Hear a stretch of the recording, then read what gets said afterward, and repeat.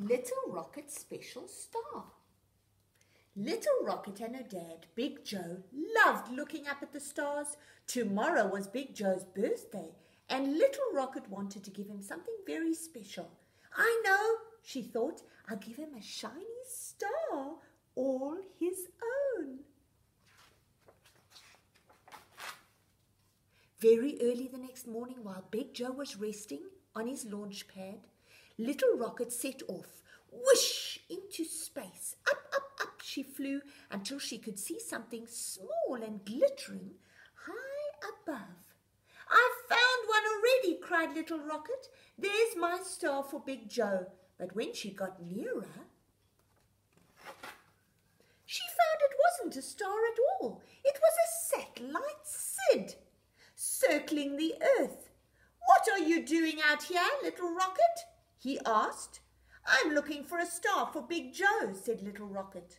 "You can't take a star from the sky," said Satellite SID. "It would be too hot to carry." But Little Rocket was so determined to find a star for Big Joe that she didn't believe him.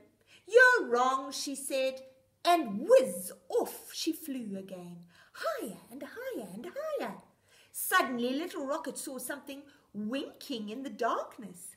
"A star!" she cried, flying quickly towards it. But when she got nearer, she saw it was only the flames from Sammy Shuttle's engines. "Hello, Little Rocket," said Sammy. "What a surprise! I thought you were a star," said Little Rocket. "I want one for Big Joe." "You can't take a star," said Sammy. "They might look small from far away, but stars are very, very big. You won't be able to carry it." Little Rocket thought Sammy must be mistaken. "Yes, I would," she said confidently. "Besides, I only want one little star." And off she zoomed again, on her way. She hadn't gone far before she spotted a tiny, flickering light. "A little star!" she cried. But as she flew closer to it, she found it was only Andy the astronaut's flashlight. He was shining it on the space station as he made repairs. "You nearly knocked me over," said Andy. "Where are you going in such a hurry?" "I'm looking for a star for Big Joe's birthday. The stars are much too far away. It would take years to reach them," said Andy, laughing. Look at astronaut Andy with his flashlight. "I'll reach them," boasted Little Rocket. "Flying to the moon doesn't take so long. The stars can't be much further." And with a wish, Little Rocket flew faster and faster towards the moon. On its surface, she could see something glimmering. "Is it a star?" she wondered, feeling a little uncertain as she got nearer.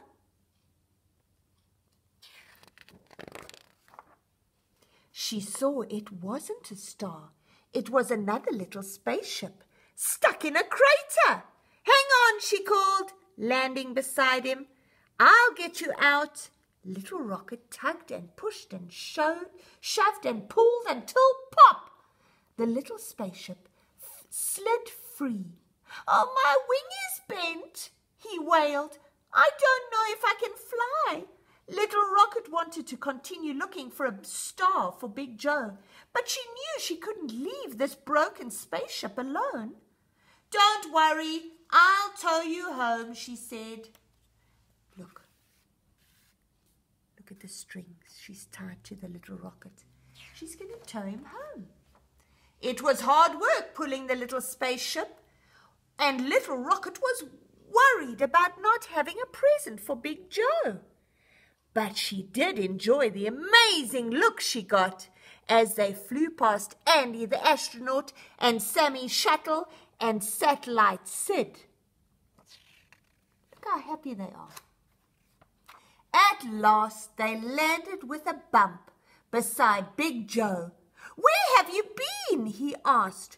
"And what's happened to that poor little spaceship?" Little Rocket told him about the special star.